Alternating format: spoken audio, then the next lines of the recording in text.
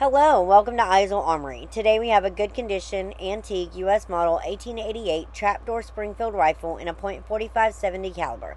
It mechanically functions fine. The lock is marked U.S. Springfield with an American eagle. The barrel has a VP and eagle head markings. The breech block has a correct model 1884 marking. Original blue finish is worn to brown and gray patina. The bore is good with strong rifling, some gray, and a little pitting. The stock has original finish and shows some normal handling marks. The left side of the wrist has a 1891 dated SWP Inspector cartouche. Complete with the correct original ramrod bayonet, bayonet lock system functions fine. This is a good example for your collection. Don't forget to hit the subscribe button so you don't miss out on any upcoming auctions.